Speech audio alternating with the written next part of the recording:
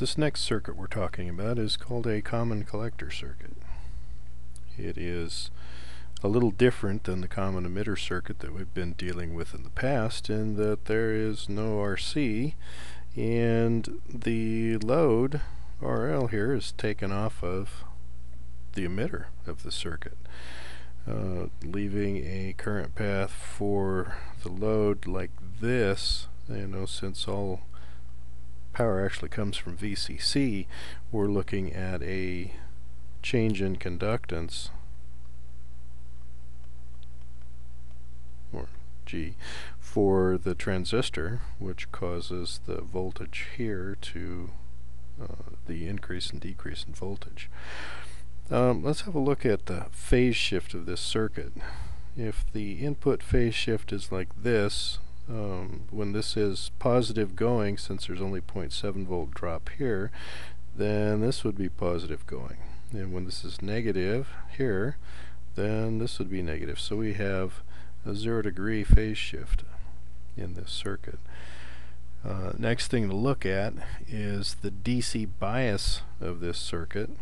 So we need to find out the voltage at the base, and that's basically the same as the common emitter circuit, is VCC times R2 over R1 plus R2, and that would give us the voltage of the base. Voltage of the emitter is found the same way. We've been doing this, so that is voltage of the base minus 0.7 volts. IE is equal to VE basically over RE. There is no DC current through the capacitor, so we don't have to deal with that. R prime E is equal to 25 millivolts over IE, same that we had before. Alright, we need to look at something called RE. Don't mistake that for R prime E, which includes this part of the circuit. So RE, what the AC sees down here in the emitter, is equal to RE in parallel with RL. Alright.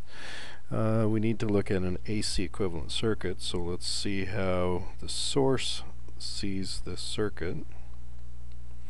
We have, if there's any RS in the cap, that's pretty simple. We have now, we need to look at how the AC sees R1 and R2, actually both to ground, R1 parallel with R2, and then we need to look at how the transistor is handled. So anything past this point is multiplied by beta DC times whatever it is. We have an R prime E in here, actually it's part of the emitter circuit, so R prime E plus what is in the emitter circuit. We have an RE and an RL in the emitter circuit, so we have RE in parallel with RL. We are dealing with these capacitors here and here the same way we did with the common emitter circuit, assuming they had X sub C is equal to 0, so we don't have to deal with their impedance also. So RE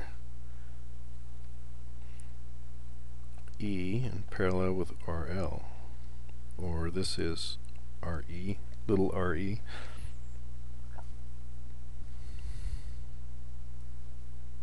Okay, the Zn at the base is equal to basically beta times R prime E plus RE, the AC stuff in the emitter circuit. Z in stage Now Z in stage is looking from this point, Z in base is looking from this point. Z in stage. Okay, in this case we have R1 in parallel with R2 in parallel with this quantity beta times R prime E plus RE, and that's Z in stage.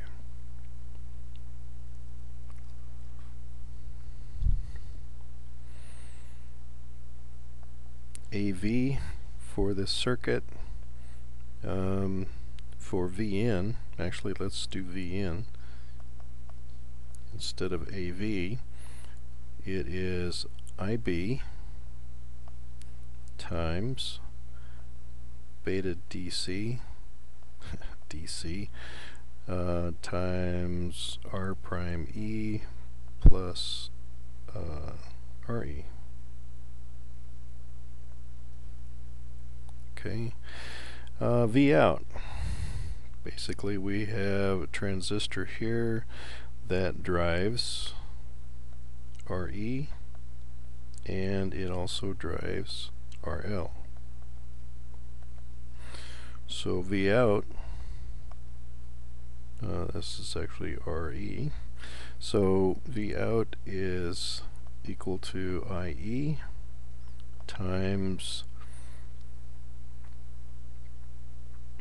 RE in parallel with RL, or if you prefer, this is called RE.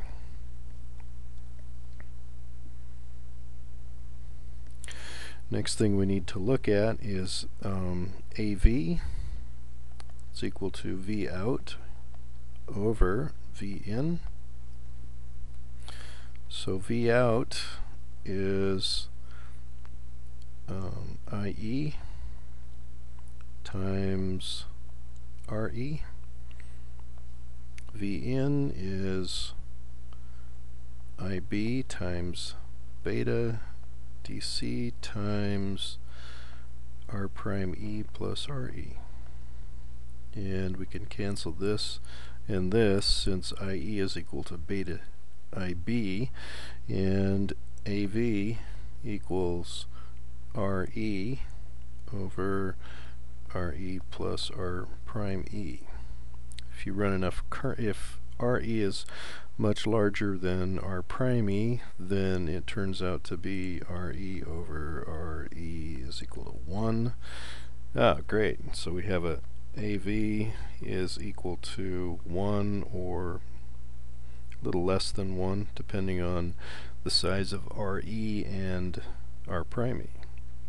So we have a circuit with voltage gain of 1. You think, who needs a voltage gain of 1? But when you think about this one, the current gain of this guy is large. Okay.